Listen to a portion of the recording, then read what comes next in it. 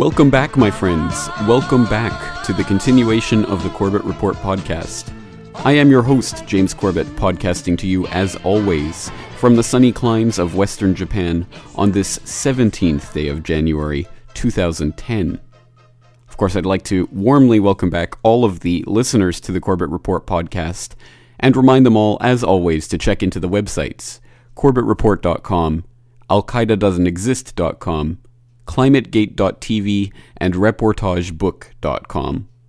I'd also like to take a moment to thank all of the affiliates and other groups that help to broadcast and otherwise syndicate this podcast, including radioforall.net, cascadiapublicradio.org, and zeropointradio.com. And as always, if you ever have any problems downloading any of the episodes from the Corbett Report homepage, please go to archive.org and search for Corbett Report to find episodes going back all the way to episode 70 independently hosted on their servers. I hope everyone enjoyed their New Year's break, and I know that I certainly did, but now I'm back and ready to begin work on the website in earnest once again, and especially I have a number of interviews coming up in the coming weeks, so please stay tuned to the interviews tab of corbettreport.com, or subscribe to our interview RSS feed to get all of them delivered directly to your MP3 player of choice as they become available. And now, without further ado, let's get to today's real news.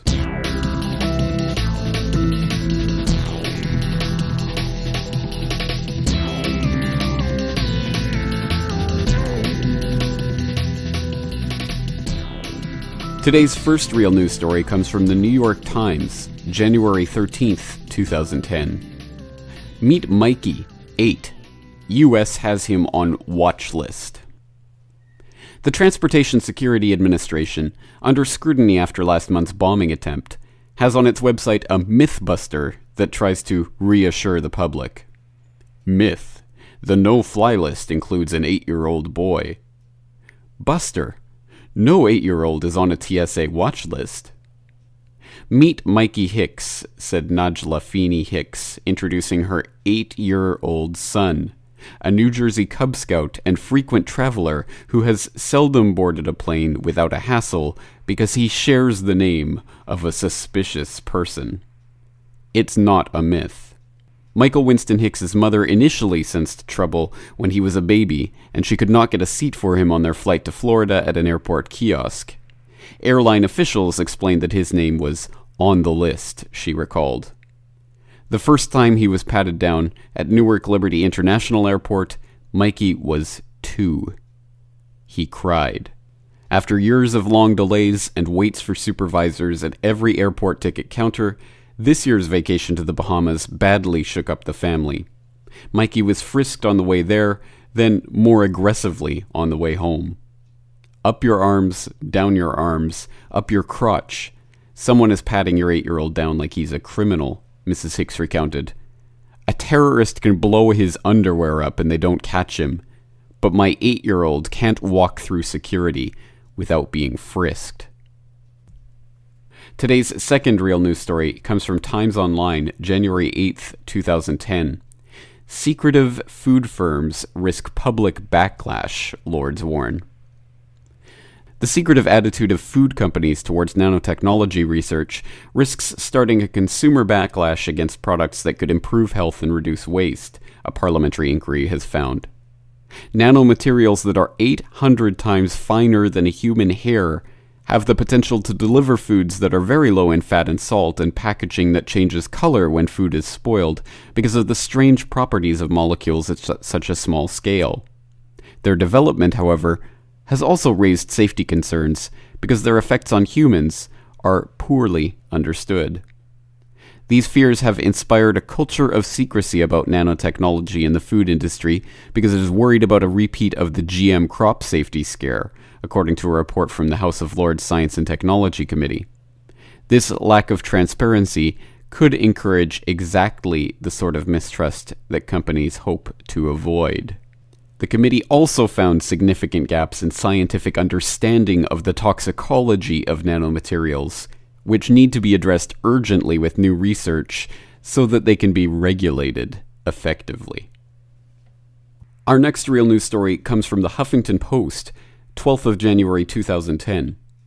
Monsanto's GMO corn linked to organ failure, study reveals. In a study released by the International Journal of Biological Sciences, analyzing the effects of genetically modified food on mammalian health, researchers found that agricultural giant Monsanto's GM corn is linked to organ damage in rats. According to the study, 3 varieties of Monsanto's GM corn, Mon 863, insecticide-producing Mon 810, and Roundup herbicide-absorbing NK 603, were approved for consumption by U.S., European, and several other national food safety authorities. Monsanto gathered its own crude statistical data after conducting a 90-day study, even though chronic problems can rarely be found after 90 days, and concluded that the corn was safe for consumption. The stamp of approval may have been premature, however. In the conclusion of the IJBS study, researchers wrote, "Effects were mostly concentrated in kidney and liver functions, the 2 major diet detoxification organs, but in detail differed with each GM type. In addition, some effects on heart, adrenal, spleen, and blood cells were also frequently noted. As there normally exists sex differences in liver and kidney metabolism, the highly statistically significant disturbances in the functions of these organs seen between male and female rats cannot be dismissed as biologically insignificant, as has been proposed by others. We therefore conclude that our data strongly suggests that these GM maize varieties induce a state of hepatorenal toxicity. These substances have never before been an integral part of the human or animal diet, and therefore their health consequences for those who consume them, especially over long time periods, are currently unknown." Today's next real news story comes from foxnews.com, January 15th, 2010. UN's World Health Organization eyeing global tax on banking internet activity. The World Health Organization is considering a plan to ask governments to impose a global consumer tax on such things as internet activity or everyday financial transactions like paying bills online. Such a scheme could raise tens of billions of dollars on behalf of the United Nations public health arm from a broad base of consumers, which would then be used to transfer drug-making research development and manufacturing capabilities, among other things, to the developing world. Today's next real news story comes from the Daily Mail, 11th of January 2010. The false pandemic. Drug firms cashed in on scare over swine flu, claims Euro health chief. The swine flu outbreak was a false pandemic, driven by drug companies that stood to make billions of pounds from a worldwide scare, a leading health expert has claimed. Wolfgang Wodarg, head of health at the Council of Europe, accused the makers of flu drugs and vaccines of influencing the World Health Organization's decision to declare a pandemic. This led to the pharmaceutical firms ensuring enormous gains, while countries, including the UK, squandered their meager health budgets, with millions being vaccinated against a relatively mild disease. A resolution proposed by Dr. Wodarg calling for an investigation into the role of drug firms has been passed by the Council of Europe, the Strasbourg-based Senate responsible for the European Court of Human Rights. An emergency debate on the issue will be held later this month.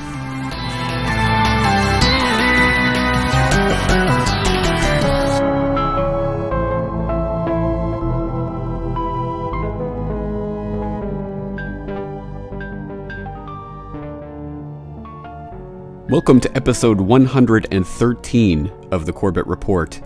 Meet George Soros.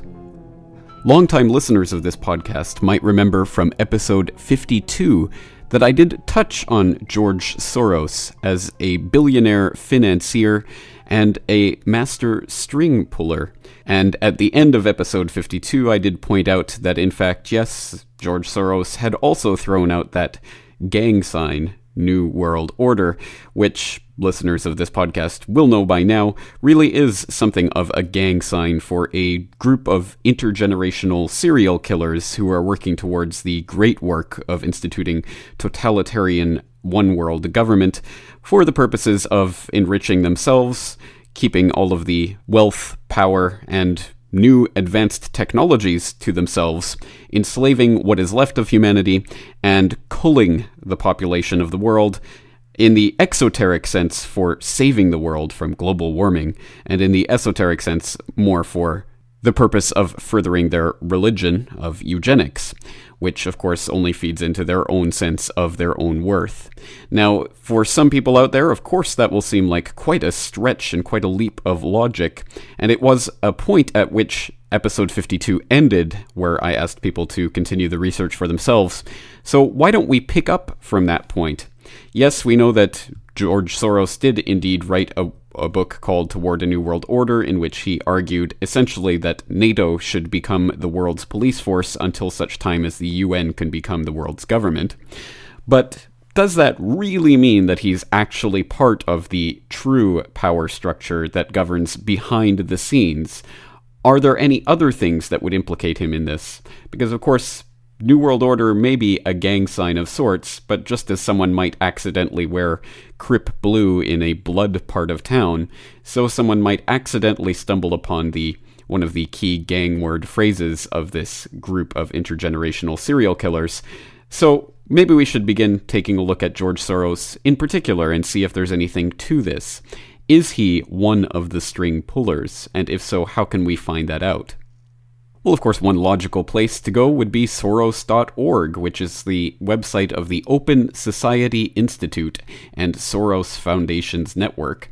The Open Society Institute being, of course, a philanthropic organization for promoting democracy in such places as Eastern Europe, and we'll dismantle that a little bit later on. But for now, let's just take a look at Soros.org in the About OSI section, looking at the biographies of founder and chairman George Soros, which reads in part, quote, Soros was born in Budapest, Hungary in 1930. His father was taken prisoner during World War I and eventually fled from captivity in Russia to reunite with his family in Budapest.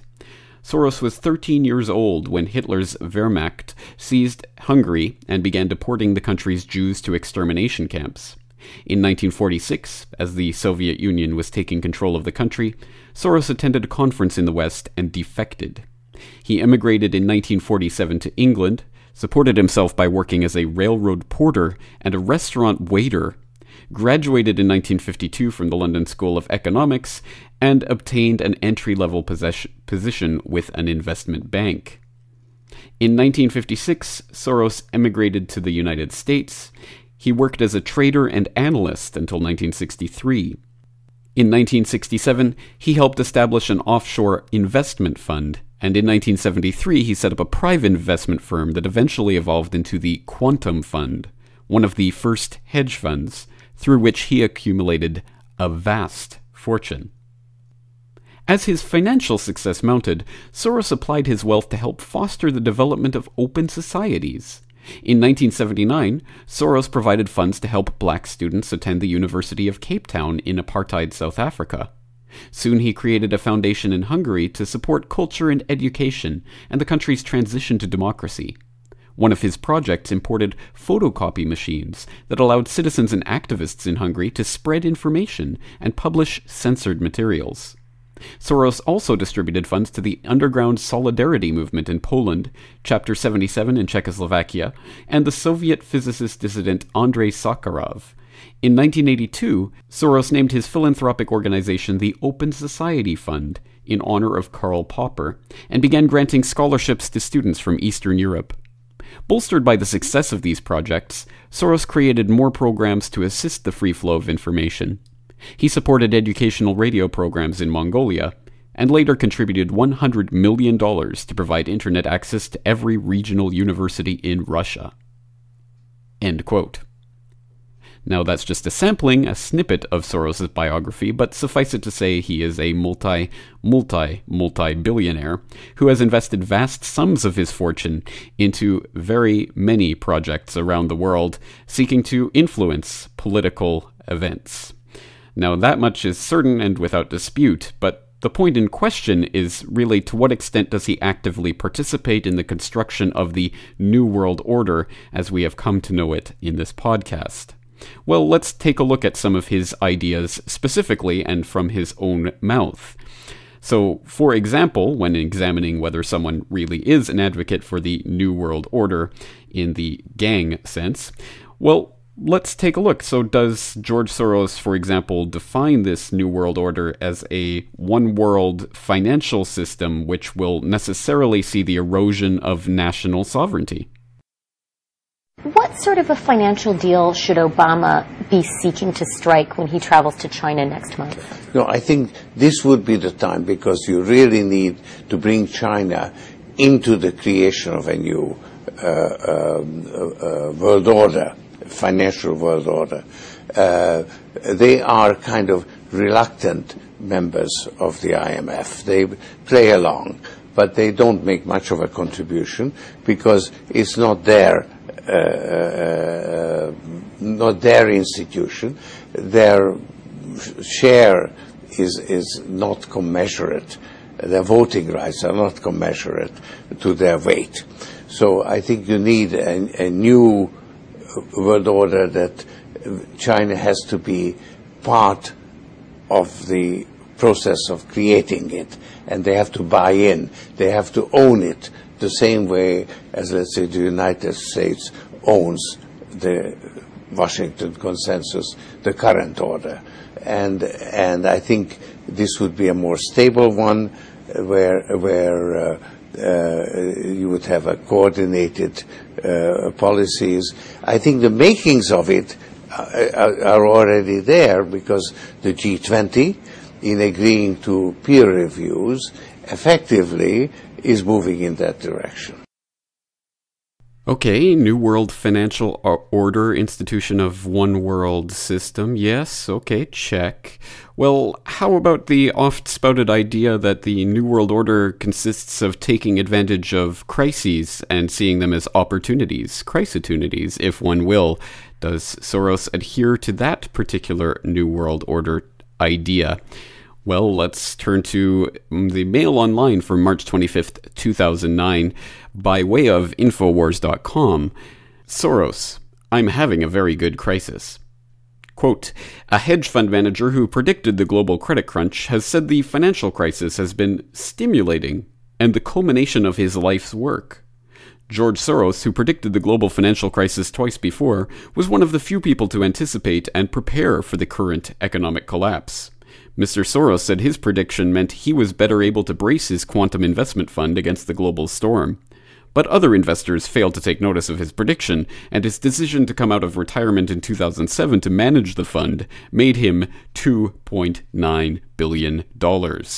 And while the financial crisis continued to deepen across the globe, the 78-year-old still managed to make $1.1 billion last year.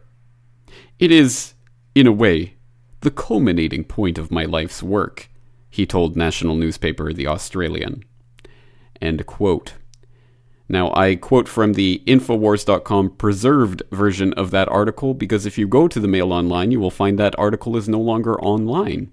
Why is that? Well, an update came on 8th of June 2009, which reads, quote, an article published on 25th of March 2009 suggested that George Soros had said that he was having a very good crisis in respect of the recession. Mr. Soros has asked us to make clear that, in fact, he made no such comment. End quote. Well, there you go, straight from the horse's mouth. It was just some vicious rumor made up by some Mail Online reporter. And although you can go and watch YouTube interviews made by various news organizations that even quote that quote back to him in the interview, which he acknowledges and does not dispute at that time, but apparently it was completely made up. All right, well, fair enough. Can we on our own find any clips where he does see the crisis of the meltdown in the world financial system as an opportunity to bring in a new financial order? Some have said the following, the Chinese were worried about an overheated economy, right, and it took an American recession to do it. Right. That's correct. That's Okay. right. So we have this global economic order. Right. Where does that put us? And what is the new reality for America as an economic power? It is impairing that power. Eroding it? Eroding it. I wrote another book, The Bubble of American Supremacy, right. where I used this financial analysis of analogy of bubbles to President Bush's pursuit of American supremacy. Right. And I said it's going to bust. And it has actually done tremendous damage to America's political and military power and influence in the world. So that we have suffered a big setback. Now we have a sort of a bit of the equivalent of that happening in the financial sphere. That is really what is happening. So the unquestioned dominance of the dollar is now questioned. And this creates a period of turmoil, just as politically you have turmoil because the world order, the political world order, comes back to your original question. The political world order was built on America as the dominant power. And then America failed in performing the role that was called upon, and that created a lot of uncertainty and turmoil in the world. And now the same thing is happening in the financial sphere.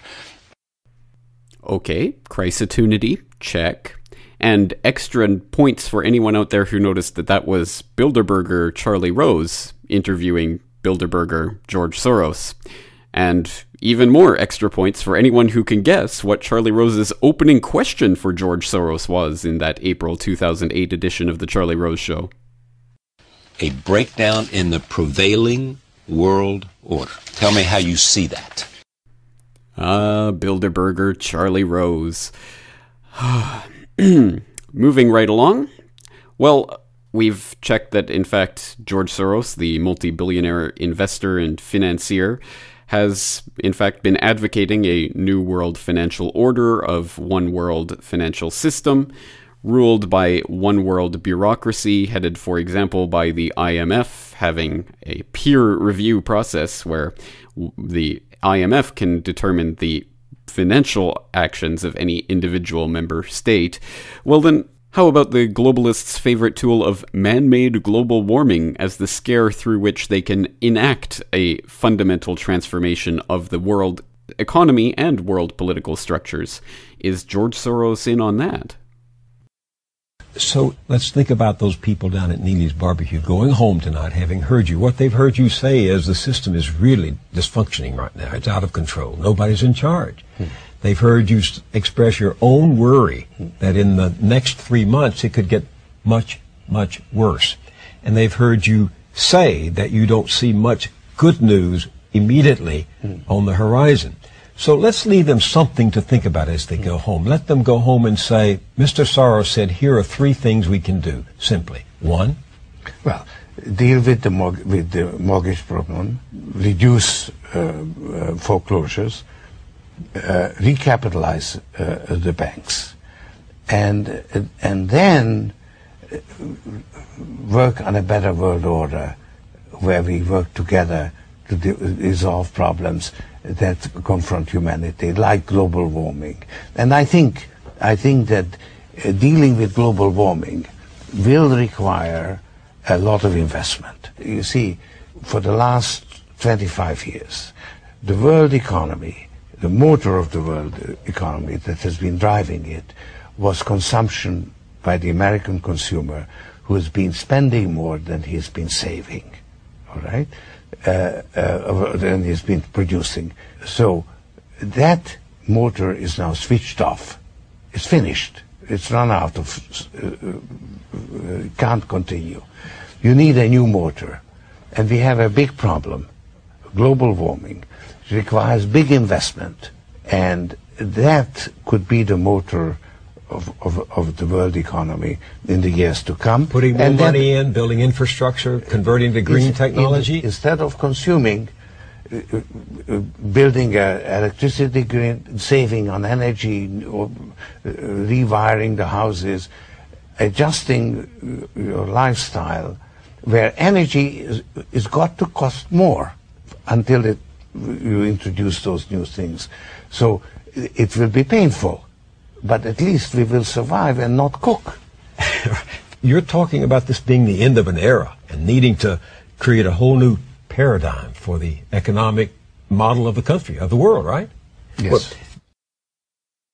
Okay, New World Order of punishing austerity, where energy is exorbitantly expensive so that everyone has to be forced into rationing and there's an eventual cool-off of the population. Yes, check.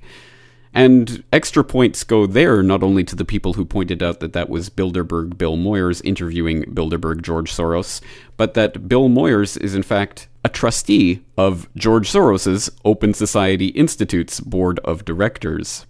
Now, that might seem like an offhand criticism of the, shall we say, cozy relationship between people like Moyers and Soros, or Soros and Rose, but in fact it actually goes quite to the heart of the matter in a number of ways, not only insofar as the fact that my favorite catchphrase of corporate-controlled media does, in fact, completely fail in the sense that it fails to deliver any understanding of the fact that the foundation-funded media, such as PBS or MoveOn.org or Current.com or any of those types of media platforms, alternate, are also, of course, very much corrupt and not to be trusted.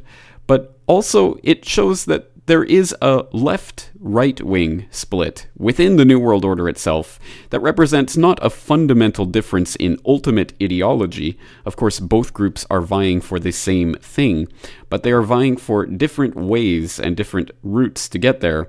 And to a certain extent, it's part of the dialectical process, which we've looked at in the Problem, Reaction, Solution episode of this podcast, which is designed to eventually bring us to the pre-decided spot of totalitarian world government. You can either take the left way to get there or the right way to get there, but it's the same thing. Now, Soros would be perhaps the left-wing billionaire, financier, puppet master, and string puller, whereas Warren Buffett would be the right-wing version of that, and people might remember where Warren Buffett was on 9/11.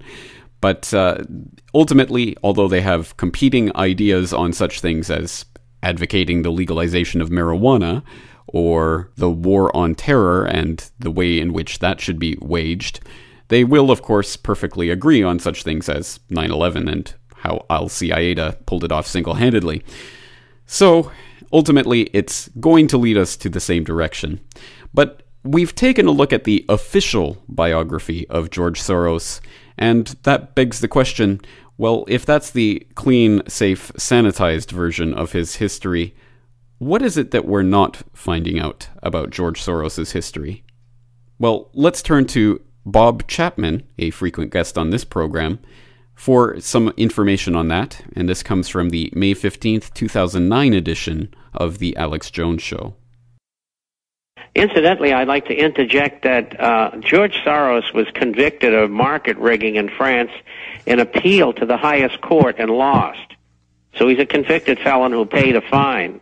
And then he was just recently nabbed in Hungary for the same thing, and he had to pay a large fine there. So the guy is a crook.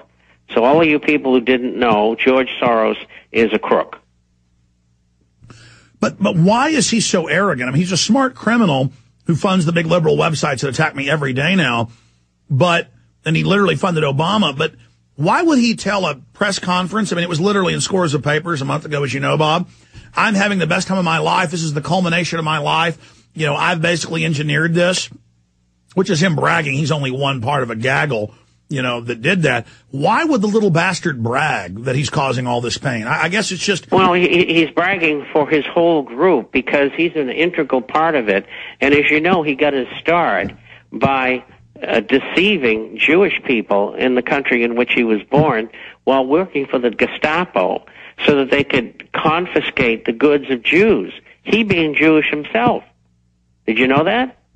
I knew that he was Jewish and then he was connected to some of the thuggery. Yes. It's kind of like Madoff. He's a bad person. But anyway, the arrogance Well, no, hold on. Tell us more about that way. because, hold on. I mean, I vaguely knew about that, but refresh me fully about him. I mean, I knew Madeleine Albright's dad was a commissariat who killed over 1 million. That's mainline information, and all the stolen arts in her house of people they robbed, including Jews, but also other people.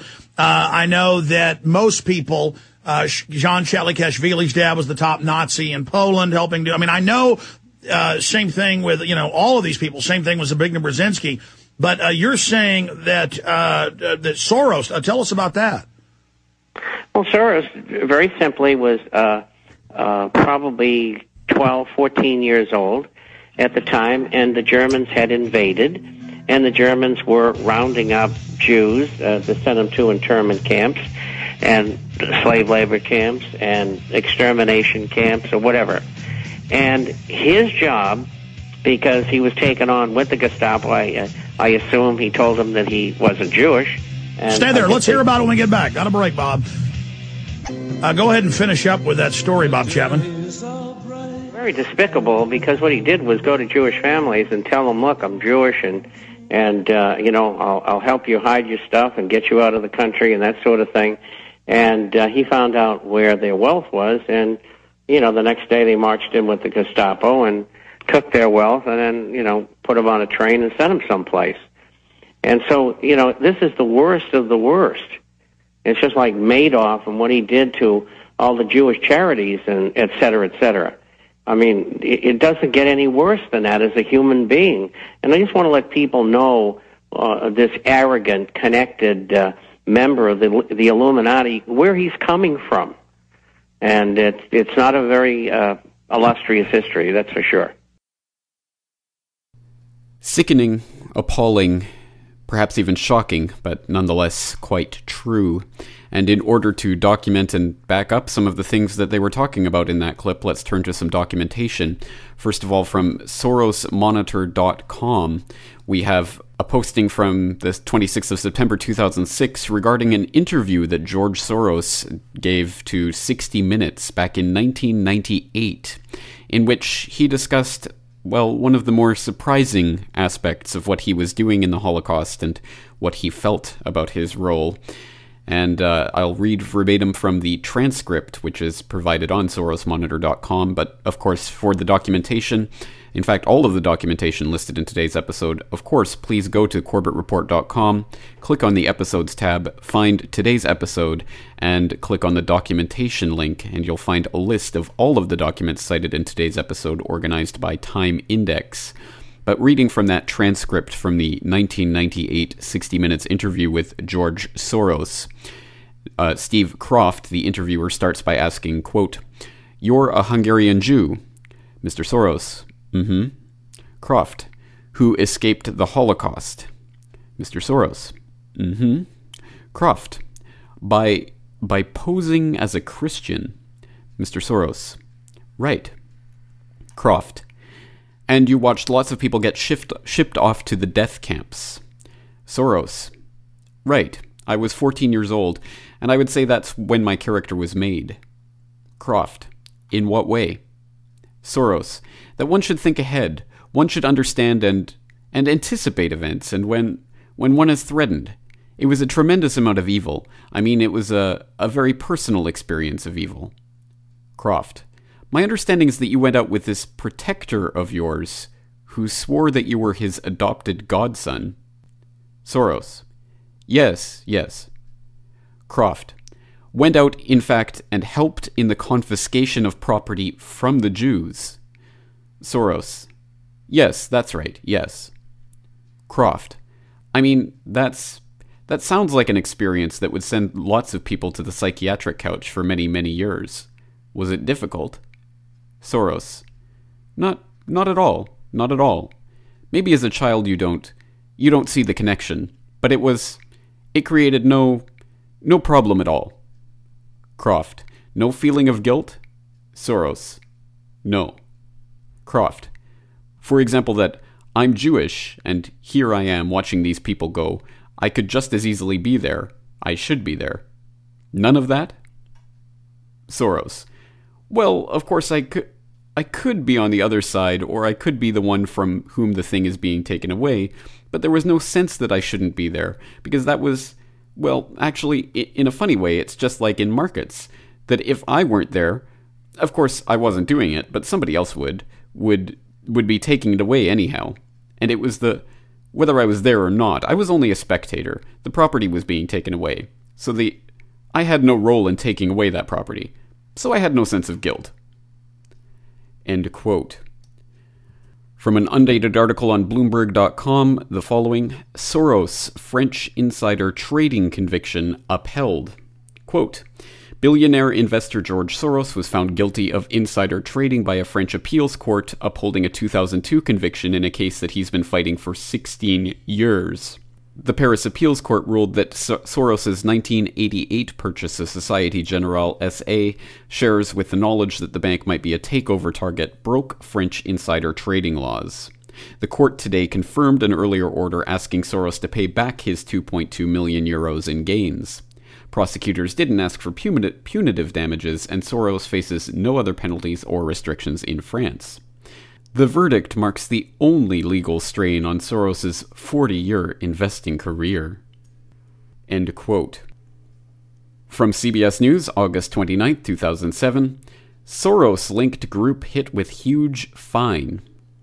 Quote, the Federal Election Commission has fined one of the last cycle's biggest liberal political action committees $775,000 for using unregulated soft money to boost John Kerry and other Democratic candidates during the 2004 elections.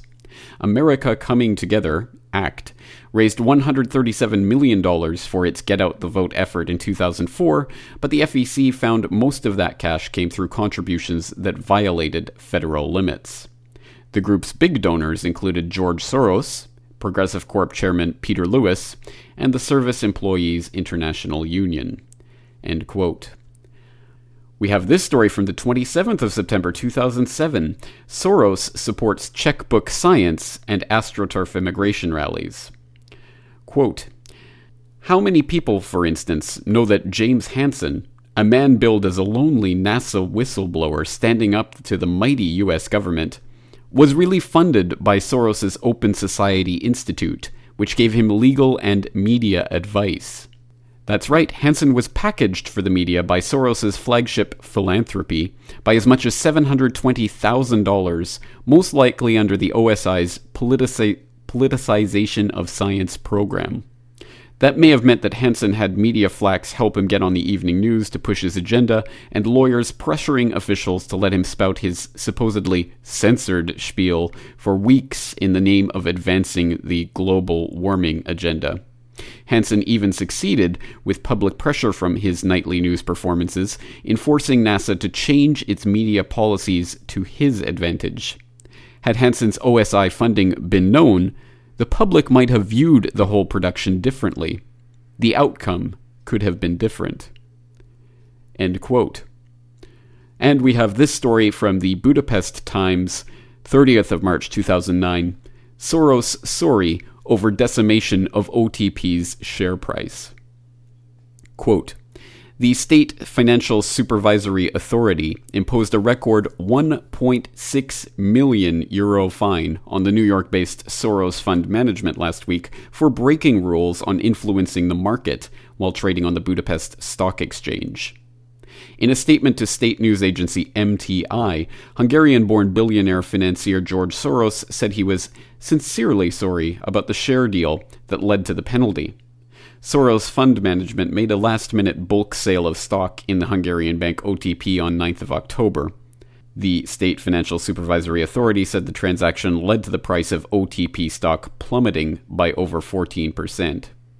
The case is especially upsetting to me because of my close personal attachment to Hungary, Soros said in his statement, promising that his firm would cooperate to the full with the Hungarian authorities.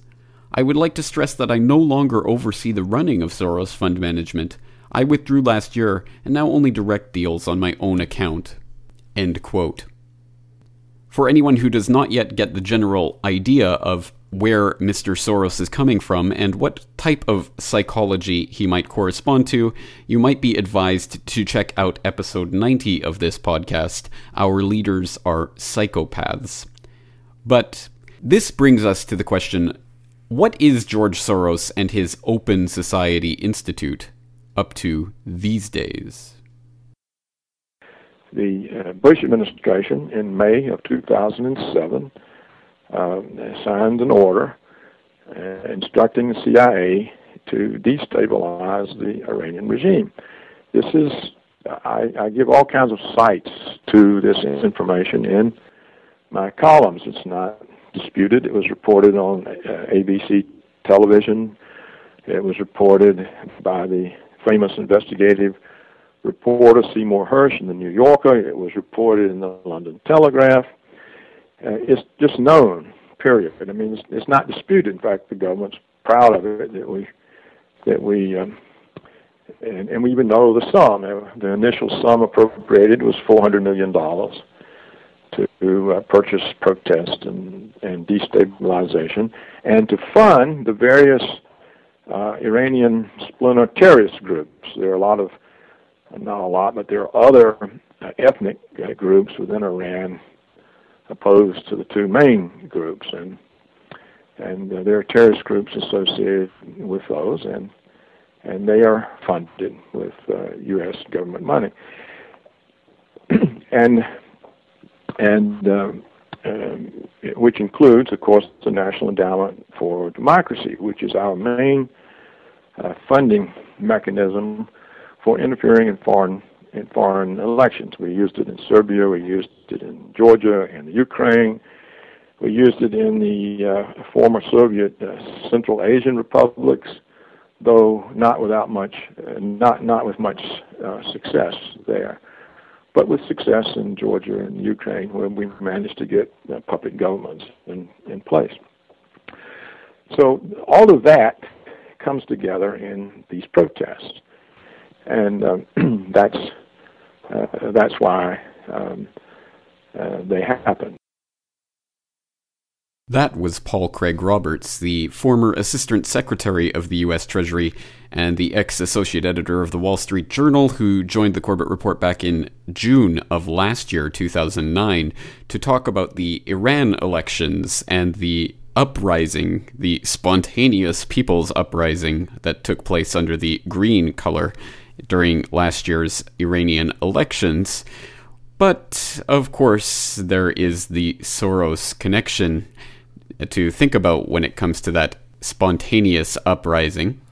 And that's something that I covered in an article that got spread quite widely at the time under the headline Destabilization 2.0, Soros, the CIA, Mossad, and the new media destabilization of Iran, which talks about the so-called Twitter revolution of Moldova and the one that was attempted in Iran, both of which failed. But also the fact that Soros was very much one of the people behind that. And quoting from that article, we have, quote, Destabilization 1.2 involves seemingly disinterested democracy-promoting NGOs with feel-good names like the Open Society Institute, Freedom House, and the National Endowment for Democracy. They fund, train, support, and mobilize opposition movements in countries that have been targeted for destabilization, often during elections, and usually organized around an identifiable color. These color revolutions sprang up in the past decade and have so far successfully destabilized the governments of the Ukraine, Lebanon, Georgia, and Kyrgyzstan, among others. These revolutions bear the imprint of billionaire finance oligarch George Soros. The hidden hand of Western powers behind these color revolutions has threatened their effectiveness in recent years, however, with an anti-Soros movement having arisen in Georgia, and with the recent Moldovan grape revolution having come to naught, much to the chagrin of Soros-funded OSI's Evgeny Morozov. End quote. For a more in-depth analysis, including more information about exactly how Soros is connected to these groups, I would, of course, once again recommend people hit up William Engdahl at engdahl.oilgeopolitics.net, who in August of 2008 had an excellent summary of Georgia and the Rose Revolution, which took place there, that installed the U.S. NATO establishment puppet Saakashvili back in 2003.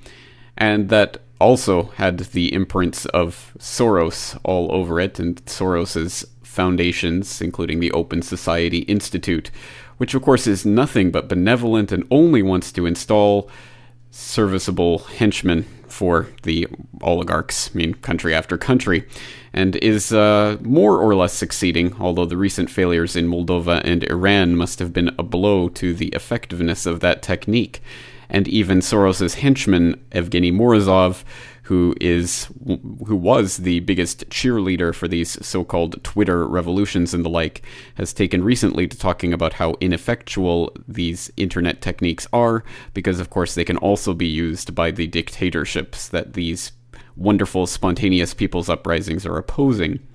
But as that Destabilization 2.0 article noted, not only is there an anti-Soros movement arising in Georgia, there's also one in the Ukraine. And you can hit up BBC News from the 31st of March 2004 for an article, Soros Gets Splattered in Ukraine. Quote, the billionaire philanthropist George Soros got a wet reception in Ukraine when two young men threw water and mayonnaise at him. The incident happened at a human rights conference in the capital, Kiev. The two men were immediately arrested by the police. The radical nationalist group Bratstvo, Brotherhood, claimed responsibility for the attack. The group accused Mr. Soros of trying to repeat in Ukraine the Georgia-type Velvet Revolution of last November. Some critics have suggested that Mr. Soros's Open Society Institute played a role in the ouster of Georgian President Eduard Shevardnadze, who was forced to resign amid mass public protests. But Mr. Soros denied such claims. Everything in Georgia was done by its people, not by me. I had nothing to do with it. End quote. Well, I'm not exactly sure of the significance of the water and mayonnaise, but at the very least it certainly puts an oligarch like that in his place. One can only take heart in the fact that at least the people were able to identify and name the puppet master of the so-called Orange Revolution almost 9 months before it even began. Because yes, that's right, although that article makes these protesters sound like weird conspiracy theorists, of course it's very much true that 9 months later a Velvet Revolution happened again in Ukraine, but this time under the name of the Orange Revolution. Oh, how original. And yes, they do run the same script in country after country until it starts to fail, at which time they will have to change their operation. Again, I'll let you follow the links from the documentation section of today's episode to find out more about those particular cases and how the color revolutions were funded by the Open Society Institute and George Soros's general level of participation in those revolutions. But as disturbing as all of that is, there is something much, much more disturbing with which George Soros is deeply involved. The price of admission is $1 billion and a philanthropic heart. And that meets the pricey requirements recently held in a secret meeting, a private meeting in New York City. ABC's John Berman has the scoop on who was there and what was going on. Behind closed doors on this New York campus, a secret gathering of some of the world's most powerful people. Gates, Buffett, Bloomberg, Winfrey. It was like the Super Friends. In the great hall of the Justice League, there are assembled the world's 4 greatest heroes. Together with others at the meeting, including George Soros, Ted Turner, David Rockefeller, they're worth more than $125 billion. To have been in the room and see this meeting of the minds really would have been a fascinating thing. That much money, that much power around one table. It begs the question, what were they doing? What were they scheming? Total world domination?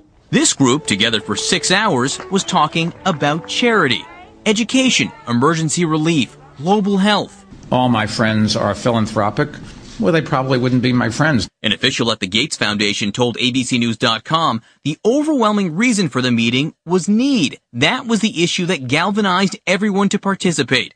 Together, they've given away $70 billion since 1996. And with the sagging economy, their help could be just what struggling charities need.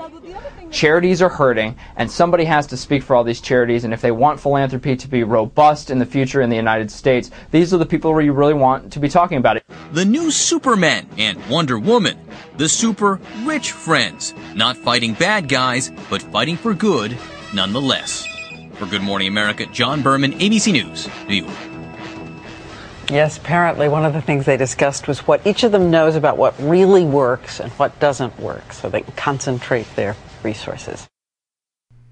Well, if one can parse all of those layers of idiotic nonsense, drivel, distraction, and dumbing down least common denominator pop culture references, one could determine that that report from ABC News, if one can use such a noun to describe such an abomination of journalism, was about a meeting that was held in New York in May of last year, between some of the richest people on the planet, including, of course, Bill Gates, Warren Buffett, Oprah Winfrey, Ted Turner, Mayor Michael Bloomberg of New York, David Rockefeller, and George Soros, among others.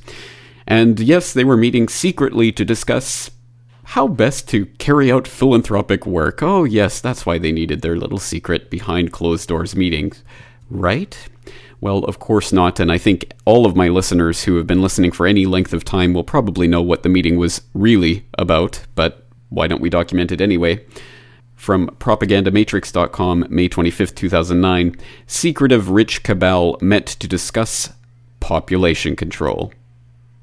Quote, "Our speculation that the secret billionaire club meeting at the beginning of the month was primarily focused around population control, a cause célèbre embraced by David Rockefeller, Ted Turner, and Bill Gates, has been confirmed by a London Times report. Details of the secret confab were thin on the ground in the initial reports concerning the meeting of rich philanthropists like Rockefeller, Turner, Gates, Warren Buffett, and George Soros, which took place in New York on May 5th at the home of Sir Paul Nurse, a British Nobel Prize biochemist and president of the private Rockefeller University. An ABC News report about the confab offered little more than fawning idolatry towards the attendees, and was little more than a sophistic exercise in ass-kissing and creeping adulation for people like Rockefeller and Turner, who were portrayed as philanthropic saviors of the planet. We question this premise by pointing out that Turner has publicly advocated shocking population reduction programs that would cull human population by a staggering 95%. He has also called for a communist-style one-child policy to be mandated by governments in the West. In China, the one-child policy is enforced by means of taxes on each subsequent child, allied to an intimidation program which includes secret police and family planning authorities kidnapping pregnant women from their homes and performing forced abortions. Of course, Turner completely fails to follow his own rules on how everyone else should live their lives, having 5 children and owning no less than 2 million acres of land. In the third world, Turner has contributed literally billions to population reduction, namely through United Nations programs, leading the way for the likes of Bill and Melinda Gates and Warren Buffett. Gates' father has long been a leading board member of Planned Parenthood and a top eugenicist. Our initial suspicions that the secret meeting was primarily concerned with population control has been confirmed by a London Times report, which states, "Some of America's leading billionaires have met secretly to discuss how their wealth could be used to slow the growth of the world's population and speed up improvements in health and education." The philanthropists who attended a summit convened on the initiative of Bill Gates, the Microsoft co-founder, discussed joining forces to overcome political and religious obstacles to change. Of course, slowing the growth of the world's population while also improving its health are two irreconcilable concepts to the elite. Stabilizing world population is a natural byproduct of higher living standards, as has been proven by the stabilization of the white population in the West. Elitists like David Rockefeller have no interest in slowing the growth of world population by natural methods. Their agenda is firmly rooted in the pseudoscience of eugenics, which is all about culling the surplus population via draconian methods. David Rockefeller's legacy is not derived from a well-meaning philanthropic urge to improve health in third world countries. It is born out of a Malthusian drive to eliminate the poor and those deemed racially inferior using the justification of social Darwinism. End quote. I suppose it's not such a long road, after all, for a 14-year-old boy who helped the Nazis confiscate property from his fellow Jews and then send them off to concentration camps, to end up in secretive meetings discussing how best to cull the population with other elitists who think that their very genetic code somehow makes them better than you or I. But it is nonetheless shocking and disgusting. The question, as always, is what are we going to do about it? Well, as always, I leave you here to begin the research on your own and to continue expanding your understanding of George Soros, one of the key financial oligarchs in this New World Order system. But if the thought of these elite financial manipulators meeting behind closed doors to discuss how best to kill you and your family is not motivation enough, well, let's finish today with some motivating words by that great motivational speaker, George Soros. That's all for today. I am your host, James Corbett, thanking you for joining me this week and asking you to join me again next week for episode 114 of the Corbett Report podcast. Newspeak is double plus ungood. One of the answers is that people don't care about the truth that much. I mean, people in America care about success, and it doesn't matter how you get there. So this pursuit of truth, which has a long tradition, Enlightenment and so on, is at the moment, I think, in trouble.